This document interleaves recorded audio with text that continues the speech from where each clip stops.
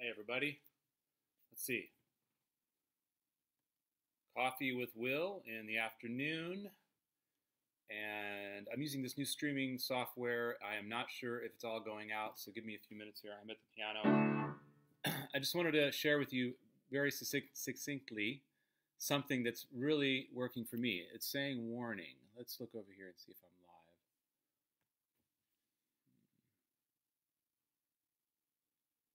Looks like I am live. Okay. All right, so I'm here at the studio, and let me get you a better shot. Wearing my TrueDark glasses, which protect me from the blue light of the computer. I highly recommend these. TrueDark, check it out. And let me put this over here. Just dropping things left and right. Oh, let me close that back there.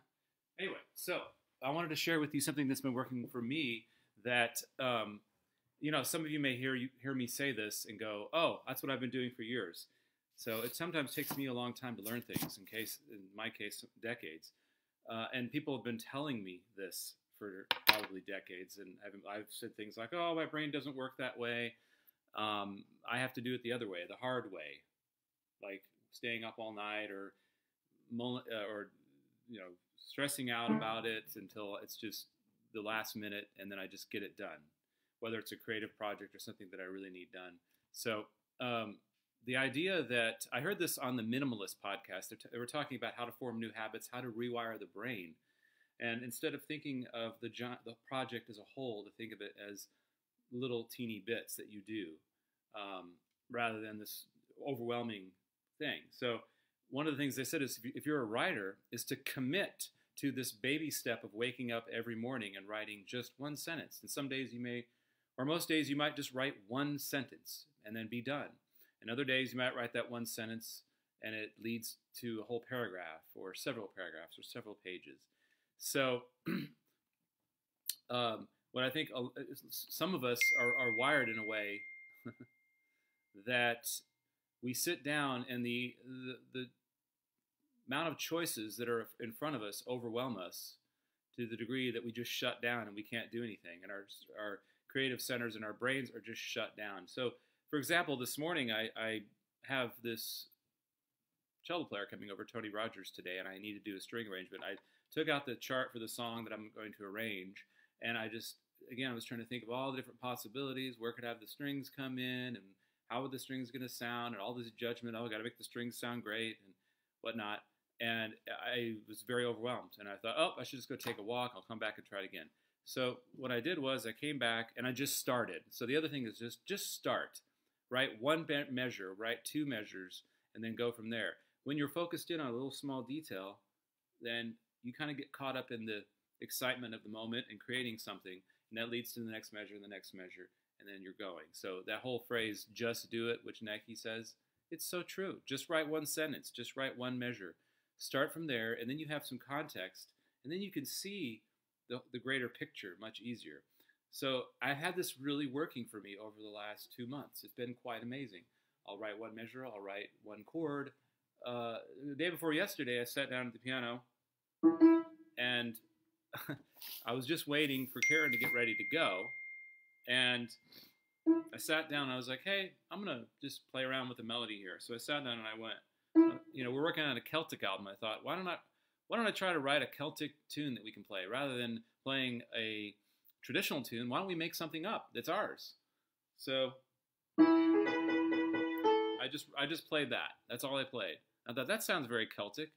What can I do with that? So after Karen had finished her shower, she came out and said, I have one measure, and I believe that one measure. When you have that one measure idea, you can expand that into an entire piece. So I actually, while she was getting dressed, I finished it, and I actually came up with 4 different melodic ideas, which then were expanded into the whole piece, which now we've recorded, and now I'm going to be doing strings behind that piece. And it all started with one measure. So the whole point of this video is just do it, write one sentence, take one walk around the block, and commit to doing that every day. Commit to making a habit.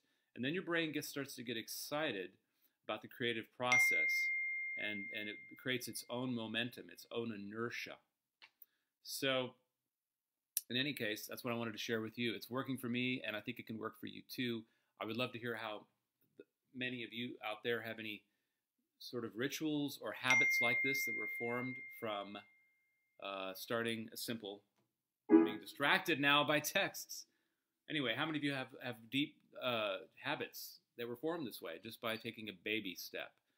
It's really working. It's exciting. I mean, I used to sit down and I would be flooded by, okay, you've got to make something great. You've got to make something that's so new and different and far out and amazing. And I would start from that place and wouldn't have anything to say. When you have that filter of judgment and that filter of, oh, it's got to be great. Oh, it's got to be great. You know, the new approach is let's just make something that's pleasing. Let's write a melody. And then when I'm in that process, there's an extra step here. If you're a creative person, when I was writing that first measure, I decided do not go into your judgmental brain. Don't even judge it. Just let's see where the melody wants to go, as if almost I were picking the melody out of the sky. Let's see where my ears want to go, and later on I can judge it and change the notes and sculpt it. Kind of like a sculptor takes, you know, that raw rock and is sculpting away. So I can make the raw melody and come back, and I can totally scrap it and throw it away, or I could keep chipping it away and see if I can even make it better. But the idea is to get that initial inspiration of excitement that has nothing to do with judgment. It's just, let's just make a melody. Right, Mom? Let's just make a melody. And if you only can come up with one measure, let's say even just a half measure, stop there. The second your brain starts saying, oh, that's not good enough, oh, I don't really like where that goes, then stop. Stop, put it aside, write it a little bit, put it into a voice recorder, come back to it later and see if your brain can go off from there. There's a book that I highly recommend for this kind of thinking. It's called Effortless Mastery. And Kenny Werner talks about getting into the space with your instrument. And he has a whole process where you just sit at the piano. And the minute you have a thought of, I want to make something or I want to do something, you take your hands off the piano. Because the idea is, eventually, you want to be watching your hands just sort of do what they do.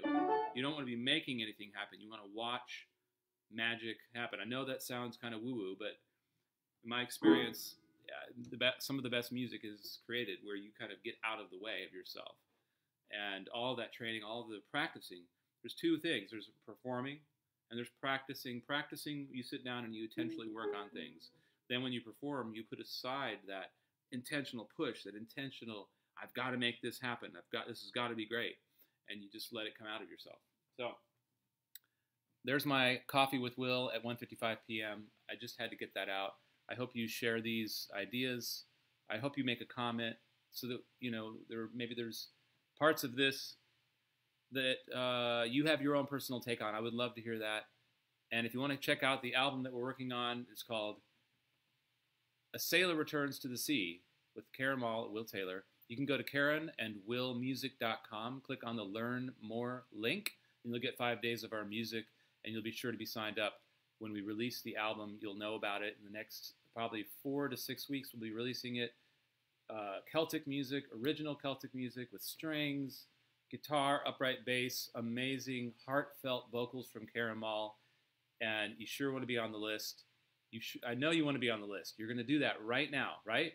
You're going to go to the list at KarenandWillmusic.com, sign up, and you'll get 5 days of our music, stuff we've already recorded that I think you'll love. And by the time our new record comes out, you'll just be waiting for that music, that new music, to grace your ears for the years to come. So that's all I'm asking. I'm not asking for any support other than just get on our email list. And if you enjoyed what you heard, share it. Share it with others. And we'll see you on the other side. So thanks for watching. Now I'm going to figure out how to stop this. Let's see if it stops. Are we still on live here? Oh, looks like somebody already shared the video. Thank you.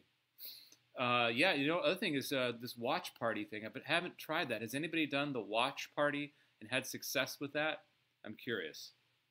Okay, so to review before I sign off, just do it. Write one sentence. Commit to a practice of 5 minutes of meditation in the morning. These are some of the things that I do.